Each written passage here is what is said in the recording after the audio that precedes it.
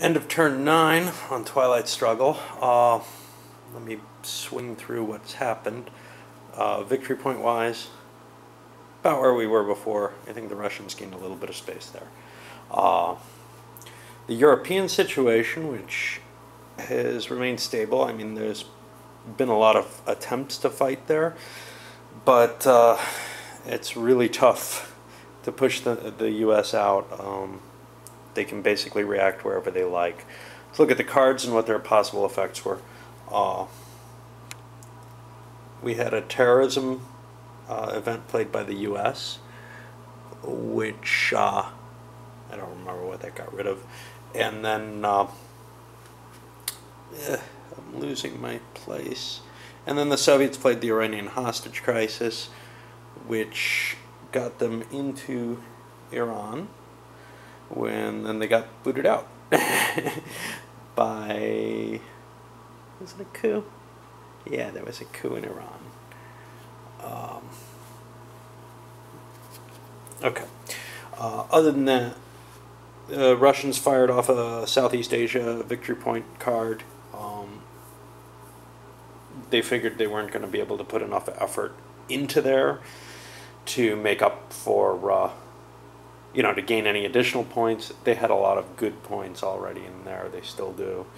They actually did expand, but not in Southeast Asia. Well, they picked up Thailand, which they didn't have, which would have been worth a lot, but I don't think they could have counted on it.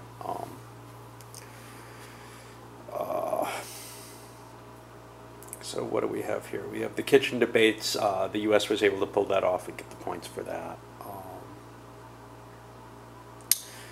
Russians fired off the socialist governments. That was one of their attempts to gain or to dislodge the U.S. In France and Italy. It got turned back. U.S. fired off the arms treaty. That's overall a nice card for whoever gets it. The brush war was in Italy. It failed. I played Shea because he seems like such an advantage card rather than try to use his few points over in Europe.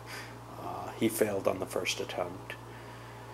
The U.S. decided to throw off the Formosan resolution just in order to put a little bit more pressure on the Soviets. If the U.S. can't get the automatic victory out, they can probably get the victory points elsewhere. South Asia is one of the places.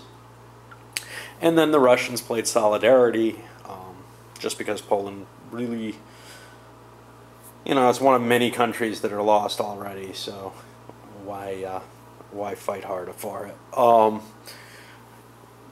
Pretty much position-wise, things have stayed the same. Let me just sweep through the board. Not a lot has changed. A little bit more Russian influence over in the Asian area. And that's about it. We got one more turn. If the Russians can't do something about Europe, they lose an auto victory. So it looks pretty bad for them given that they don't have the victory point advantage. Of course, they still are winning the space race. Woo! It isn't really doing them too much good. Being able to discard a card is nice. Oh, sorry about the shaking. My poor hand. All right.